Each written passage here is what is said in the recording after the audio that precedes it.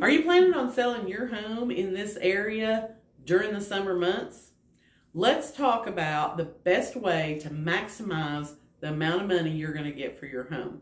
Number one, enhance your curb appeal.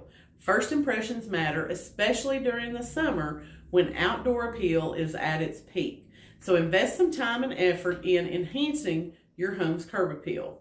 You can repaint the exterior, make sure you're keeping your lawn mowed regular, trim your overgrown shrubs, plant some beautiful flowers up the sidewalk, and add inviting touches like a new welcome mat or stylish house numbers. A well-maintained and attractive exterior will entice buyers to come in and explore further. Number two, create a summer oasis.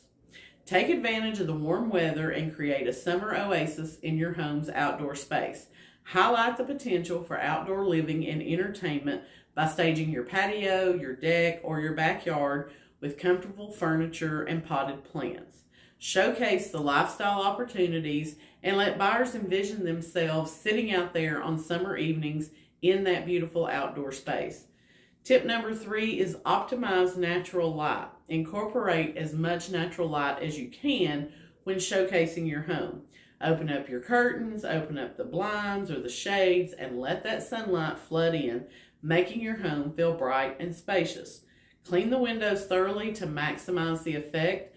Nothing is worse than for a buyer to turn and they're going to brag about that natural light coming through until they see all the streaks or whatever it is that's on the window. Consider removing heavy or dark drapes to allow that natural light to work its magic. Well-lit rooms create a positive and welcoming atmosphere that appeals to buyers. So tip number four is keep it cool and comfortable. Summer heat can be intense here in East Tennessee. During July and August, we're going to be up in the 90s. The last thing I want to do as an agent is walk into a house to show it and they have their thermostat set at 78 or 80. We don't want to break a sweat walking through your house. So even though you may prefer it at that temperature, if you're going to have a showing, make sure you lower that thermostat to something that's going to be more comfortable, that will entice the buyers to stay in the home, examine it thoroughly, and not feel rushed to get back out the door. So I would suggest at least 74 degrees. Tip number five is highlight anything energy efficient that you have in your home. Energy efficiency is becoming increasingly important, especially to Gen Z buyers.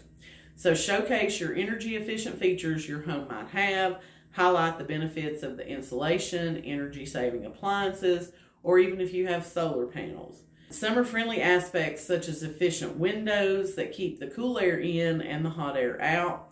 This not only appeals to environmentally conscious buyers, but also demonstrates long-term cost savings.